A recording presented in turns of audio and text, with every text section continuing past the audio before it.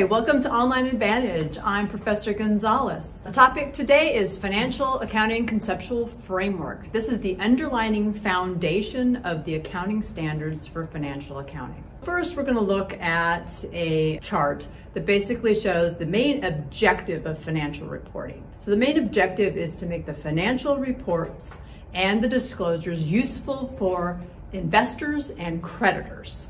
And we do that by having elements of the financial reports.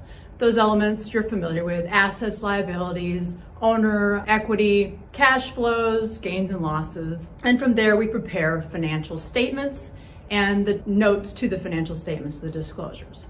So we have qualitative characteristics and recognition and measurement. And that's what we're going to focus on today when we are applying the rules or standards related to the elements and to the financial reports. And always keeping in mind the purpose is to make the financial reports useful to the investors and creditors. As we're doing all of this, we always have a main constraint, and that constraint is cost. So the benefit of applying the standards shouldn't be outweighing the cost. Starting off with qualitative characteristics. The first is relevance. The information needs to be important and useful in making decisions to the investors. In order to do that, it has to have predictive value. So when an investor, for example, looks at the income statement and they look at trends, they should be able to try to predict future revenue and expenses and future cash flows from it. It needs to be confirmatory, meaning any predictions that they've made, they should be able to look to the financial reports and confirm their predictions. We always look at materiality. Materiality has to do with an amount. If we misstate it or if we omit it, would it cause the users of the financial statements to make a different decision? Would an investor decide not to invest or to invest if we omit or misstate a piece of information? Now, there's no specific amount set by the FASB. That is a judgment item for accountants, and a lot of times it is related to the size of the company. So the next part of qualitative characteristics is faithful representation. We need to accurately reflect the condition of the business. To do that, first of all, completeness. When we report information, we need to accurately describe it. For example, if we have accounts receivable, that's a current asset. It would be in the current asset section, so we need to accurately describe it in the financial statements. We have to apply neutrality. It should be free from bias. We should not be trying to manipulate the users into making a specific decision. And it should be free from error. Now, that doesn't mean there's no errors. That means that we are appropriately applying the estimates and the principles that we set up in order to eliminate as much error as we possibly can from the financial reporting. Enhancing is the next category of qualitative characteristics. This is like adding even more usefulness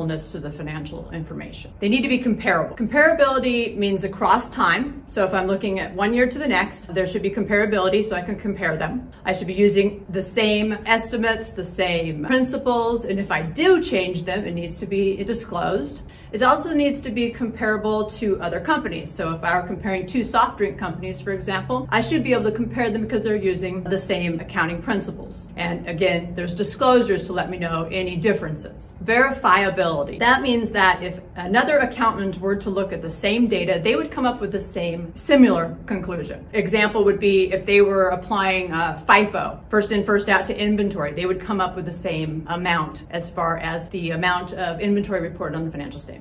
Timeliness. Financial reports have to be distributed timely. So that's why for publicly traded companies, there's quarterly filing requirements, so the information is gotten out as quickly as possible. The belief is the faster the information is given to the investors and creditors, the faster they can make decisions. If the information is old, they can't make decisions as quickly. And understandability. Someone with a reasonable knowledge of business and economics and somebody who's willing to do some research should be able to understand the financial statements and disclosures.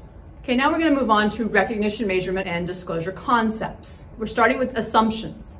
We have the economic entity assumption. Sometimes that's called the separate entity assumption, which means the owner's financial statements or financial information should be kept separate from the company, the entity. Going concern, we are always assuming that the company is going to go on until the next period. It's not going to go bankrupt and we have to be liquidated. We assume the operations will continue on to the next accounting period. Periodicity, we divide our revenue and our expenses into artificial time periods, such as months, quarters, and years. And the last one is monetary unit. So we record in currency, dollars, euros, whatever currency the company is incorporated in. Next is principles. Revenue recognition principle. So revenue recognition, that means that revenue is recognized when goods or services are delivered to customers. We may do it at a point in time. So if a customer comes into the store and purchases a can of green beans off the shelf and walks out, we are recognizing the revenue at that time when the actual inventory item was delivered to the customer. It could also be a period of time. If it is like rent, it's over a time period for services. And it could also be a period of time such as unearned revenue, because sometimes we get cash in advance before we do any service, and as we do services over time, we'll recognize the revenue. Another great example of that is like memberships at warehouse club companies, where you have to pay a membership and we recognize the revenue over time. Expense recognition. Expenses are recognized when incurred and in the period benefited. Now, expense recognition, we have the matching principle, which we're trying to get the expense into the same time period as the revenue it helped generate. So we're trying to get that, for example, in the same month or in the same year. We also sometimes have expenses, though, that we have to look at periods of time, like advertising. It's hard to determine exactly what revenue advertising is associated with. So sometimes we'll just put that into time periods. The other one would be expenses when they incurred, such as utilities. When we actually have the utilities that we're using, we would put that into the month in which the utilities happened. Another one is a systematic approach, such as depreciation. We have plant assets. As they're getting used up, we will depreciate them using a systematic approach. So that is also an expense, depreciation expense. So there's many ways to look at the expense recognition. Mixed attribute measurement.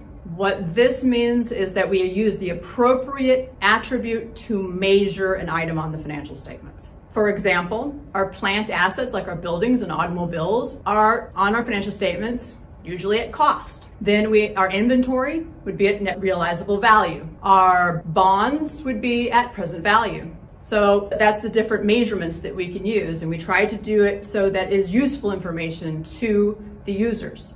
Full disclosure is the next one, meaning that anything that could cause a decision maker to make a different decision must be disclosed.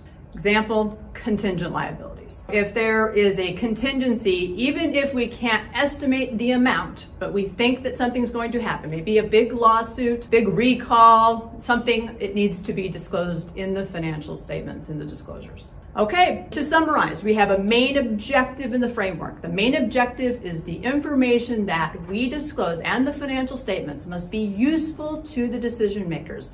And our focus is on investors and creditors. Our overlying criteria is to think about the qualitative characteristics and the recognition and measurement of the elements that go into the financial statements and disclosures.